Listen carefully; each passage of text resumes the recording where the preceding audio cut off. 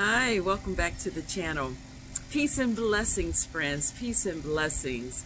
I'm back with another video, and as you can see from the title, it's Predictive Programming. Predictive Programming. Let's see what this is about. This is something these evil people do in order to ward back the bad karma from themselves. So they got to put stuff out there. Okay, but before we get started, I want to thank you all, the new subscribers. Thank you for coming along with me. Please hit the subscribe, post notification bell, hit the thumbs up, and share the video or make a comment. All right? All right, so yeah, this predictive programming, the reason why I want to talk to you about it is because it is something that's happening a lot, and we're seeing it a lot, right? And so I just wanted to talk to you about it because there's something specific going on with this September 23. So they want to put, they've got to, whoever these people are, the powers that be, you know, they've got to put out what they're planning, and you have to accept it. So it amazes me just how many people are still lulled to sleep by entertainment, who are so wrapped up with this world that I don't know, and I guess that's what these people are hoping for. They're banking on you being wrapped up in this world and entertainment so that they can do what they plan to do. Okay, so they keep pumping us with more and more of this stuff, and it's just like a drug, for real. It's like a drug. And so how are we going to get out of this mindset? Listen to this verse. This is Psalms 120 verse 1 and 2. And it says, "In my distress I cried unto Yahuwah, and he heard me. Deliver my soul, O Yah, from lying lips and from a deceitful tongue." This is a prayer. This must be your prayer, asking him to deliver you from their matrix and to put you or allow you into his kingdom. This is something that's necessary because of what we see going on. Okay, so here's the thing. It seems that the date September 23 is a day of something being planned, and we see it a lot in these movies. Well, I don't go to movies. I don't watch movies, so I shouldn't say I do watch movies. I just haven't watched any of these kind of movies in so long. I don't know. So this is what I'm hearing, that a lot of these movies, which is a false flag, or is it, telling us about something that they're planning. And so the date is September 23.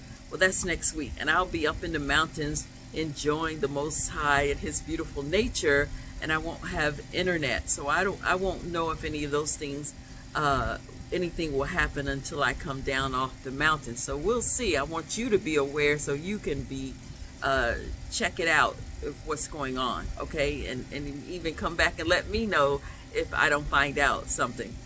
So what is a false flag?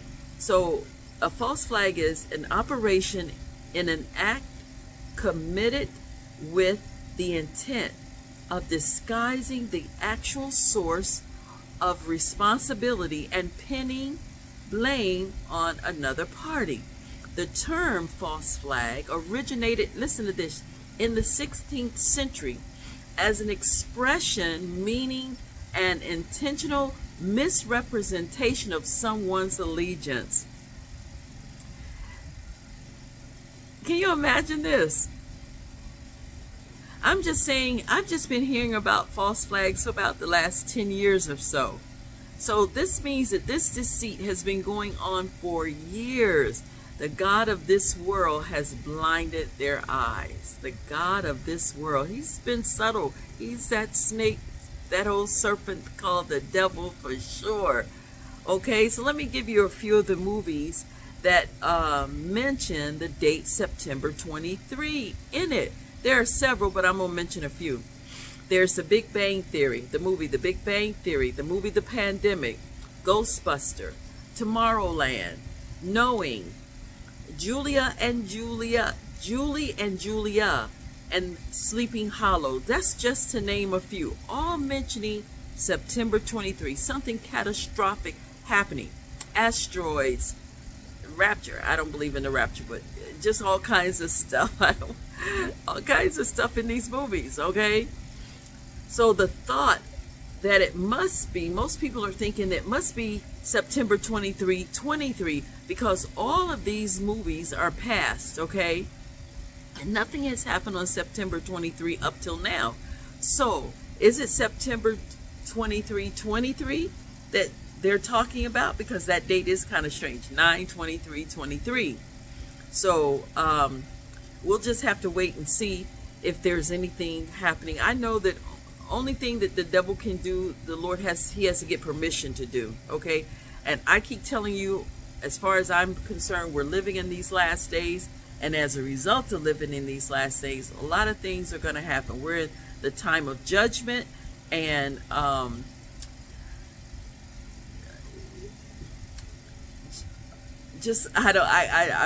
a loss for words, because I just want to make sure you understand that these are for real the last days, okay? And things that are happening, more and more disasters, the earthquake in Morocco, the death toll has gone up. Our hearts and prayers go out to the families of those victims and those who have been severely impacted by the earthquake. We don't want to forget that at all. But I want to leave you with this verse. It's Psalms 31, verse 24, and it reads, "Be of good courage, and he shall strengthen your heart. And ye, all ye that hope in the Lord." Let me read that again. "Be of good courage, and he shall strengthen your heart, all you that hope in Yahuwah." Okay? He and his son are the only safety net that you need in these dreadful times in which we are living.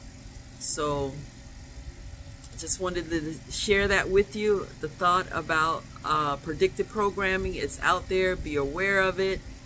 It was on my mind, and I wanted to come and share that with you so that you could be aware of September 23, 23 if something goes down, because a lot of times they have distractions when things happen. And remember the meaning of a false flag. I've been hearing the word, but the meaning of a false flag is a false flag operation is an act committed with the intent of disguising the actual source of responsibility and pinning the blame on another party. The term false flag originated in the 16th century as an expression meaning an intentional misrepresentation of someone's allegiance. Just be aware of a false flag, because when things happen, they're going to have a distraction, something to distract you, okay? And then they'll blame it on some other party, and you'll believe it because you're caught up, all right? So just keep that in mind. Just wanted to share that, okay? So thank you again for stopping by, and go on about your day, and I pray that you have a good day. May the grace and peace of God our Father and the Lord Jesus Christ be with you all. Until we meet again in the next video. Shalom.